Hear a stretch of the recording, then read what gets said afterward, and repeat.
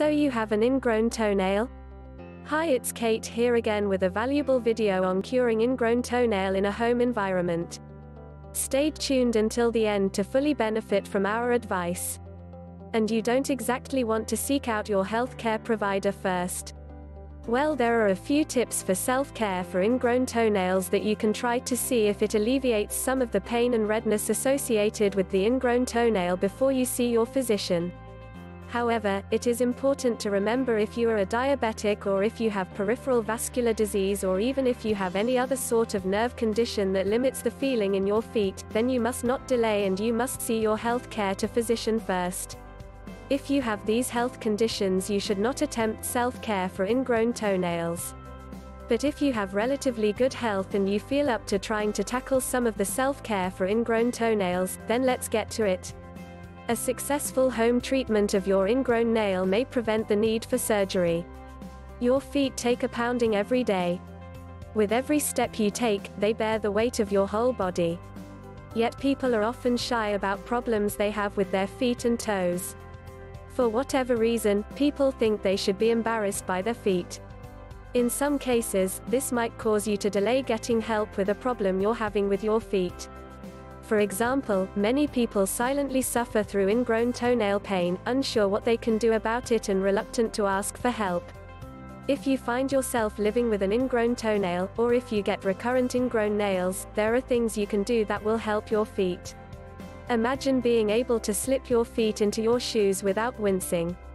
Imagine being able to go on a long walk with your spouse without that throbbing ache in your toe when you're done. You can put an end to the pain. But first, let's look at what causes them to start with. Understanding why ingrown toenails happen. Ingrown toenails happen when the sharp edge of your toenail begins to grow into the skin. It almost always occurs on the big toe, although any toe can be affected. The nail curls into the skin that is alongside it and continues to grow. The result is pain and swelling.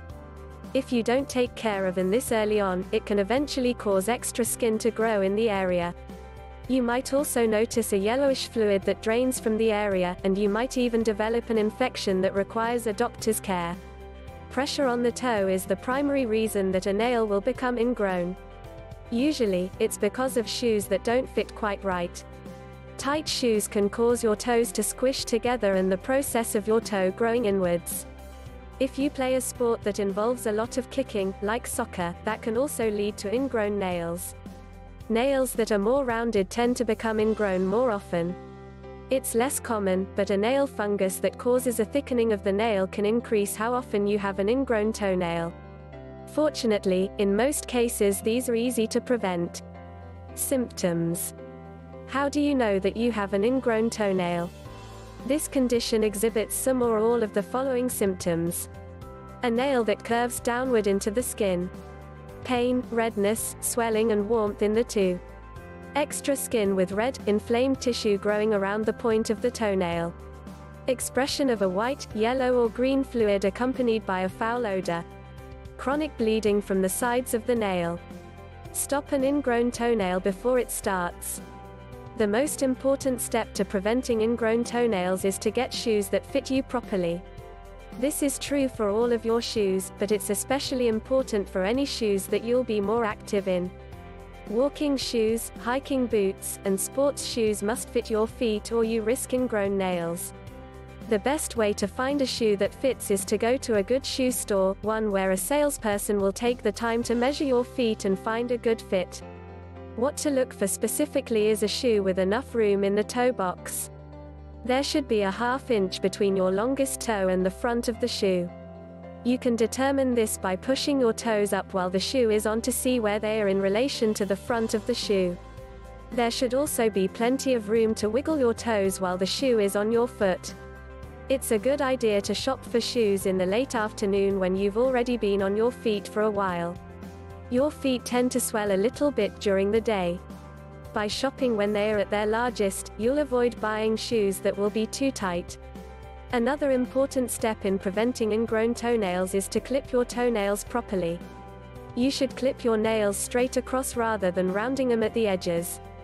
A straight across cut helps prevent the corners of your nails from growing into the skin. You also want to avoid cutting your nails too short. Home remedies for ingrown nails. If you do develop an ingrown toenail, you can usually treat it at home.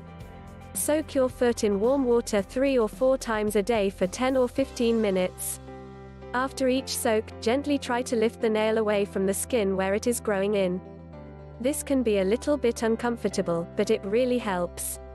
A remedy that I've seen also effective is to clip a small V-shaped wedge into the middle of your big toe. Please clip no more than a 1/8 of an inch or you'll just compound the problem. Make sure you wash the area with soap and water at least twice a day. This helps to prevent infection. Between soakings, keep your feet dry and wear roomy shoes. If you notice that you have a nail that frequently becomes ingrown and that is growing thicker than usual or darker than usual, you may have a fungus. In that case, you should visit your doctor for help treating the fungus. Also, check in with your doctor if an ingrown toenail causes the toe to become red, unusually swollen, or if you notice an unusual odor. These can be signs of infection. Ingrown toenails can make you miserable, but with a little extra care in choosing your shoes and trimming your nails, you can keep your nails healthy and your toes pain-free. Professional treatment.